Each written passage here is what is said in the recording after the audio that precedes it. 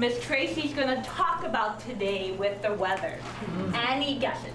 Each and every morning, the forecast starts the day, but it's not by coincidence that the teacher has a special fondness for the weather and my forecasts. Tracy's really special to me. When I was growing up, my family always watched ABC7 Weather, and I remember I was selected as the weather sketcher back when I was in the 2nd grade. And our weather sketcher of the day, Valerie Mauritz. This is a really cute picture. She says, "Boy, it's hot."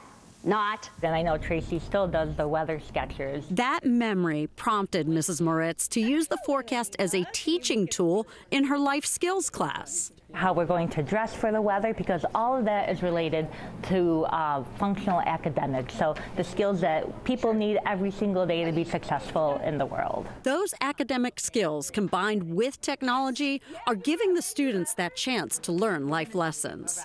We're very fortunate in this district that our administration has been really supportive, and we're a one-to-one district, meaning that every student has an iPad.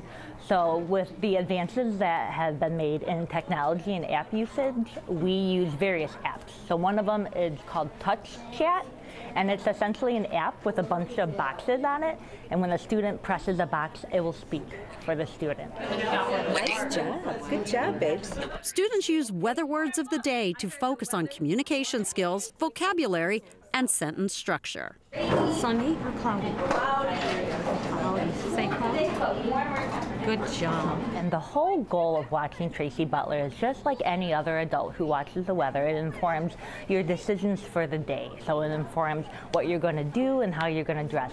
So what better way of incorporating functional skills, daily living skills, than watching the weather. That wind, gusty winds coming right off the lake here through the afternoon, and our temperatures this afternoon only topping out probably low to mid 50s. I want you all to see if you can find one of these words in your devices, okay? We're working with our students during that time on communicating, that's always our goal, and expressive language. So communicating, how am I going to dress?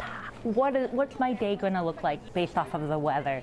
And Tracy Butler has become a staple in our classroom. She's like another student in here. The students know her very well. So we just love watching her. Hey, if you like that video, be sure to subscribe to our ABC7 Chicago YouTube channel.